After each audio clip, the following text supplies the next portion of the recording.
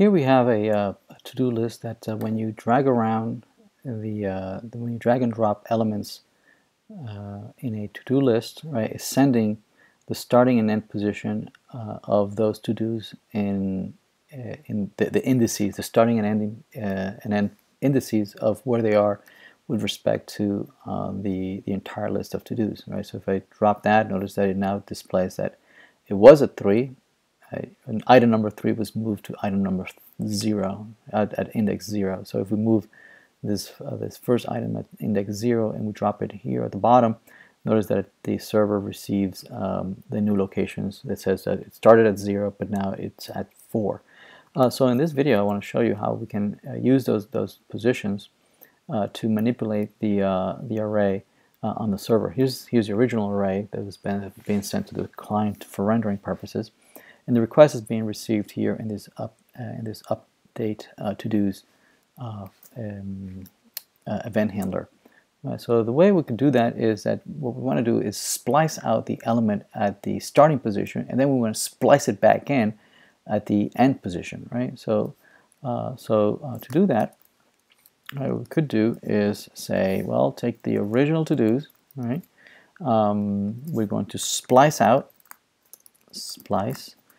Starting at position start, I want to remove one element.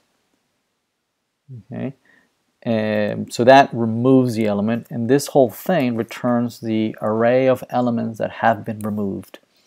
Now that I have that array, I really only want that one element that was removed. There's just that one element, right? And then what I want to be able to do is take that one element that was removed and then splice it back in, but at location n. So I want to say to-dos splice back in, right, at position end, no elements. 0 means that I'm not removing any elements, and this is the element that I am splicing back in, right? So that is going to take out the elements at position start, right? It's going to remove it, right? I only care about the first element, the only one element that we moved around, and then put it back into position end, and 0 because we're not removing anything. So if I save that, and I restart my server, and then I refresh this, notice that I can now move this around, drop it, right, and I can move this around. We had that already, but now notice that if I refresh, notice that they stay put. See that? Now we do remember there's a state.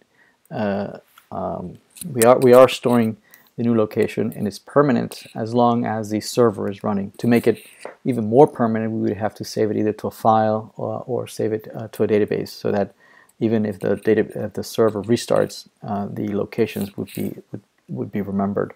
But now this is an example of using just local variables on a server, right? So that to maintain state information.